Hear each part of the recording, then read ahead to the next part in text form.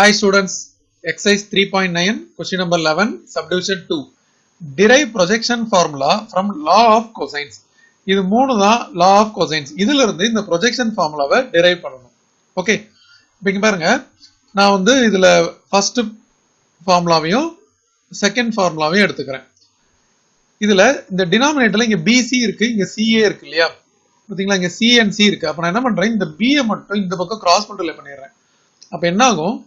எனக்கு வந்து b cos a equal to b square plus c square minus a square by 2c.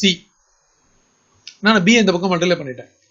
இப்போ அதே மாதிரி செகண்ட் ஃபார்முலால இருந்து இந்த a இந்த பக்கம் மல்டிப்ளை பண்ணிட்டேன் அப்படின்னா எனக்கு வந்து a cos b equal to c square plus a square minus b square by 2c அப்படின்னு வரும். இப்போ இந்த ரெண்டு டேர்மையும் நான் ஆட் பண்ண போறேன். இதை வந்து நான் இப்போ 1 and 2 னு வச்சிருக்கேன். 1 and 2 தான் நான் ஆல்டர் பண்ணியிருக்கேன்.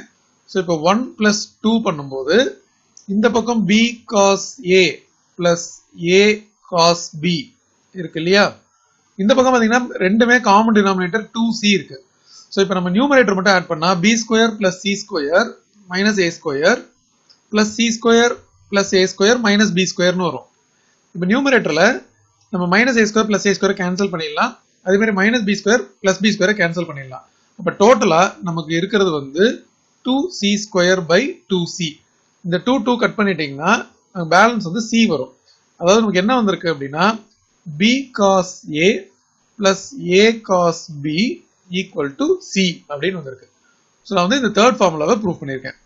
இதே மாதிரி நீங்க வேற காம்பினேஷன் எடுத்தீங்கன்னா இந்த மெத்தட்லயே யூஸ் பண்ணி மீதி ரெண்டு சப்டிவிஷன்ஸையும் இதே மாதிரி கம்ப்ளீட் பண்ணிடலாம்.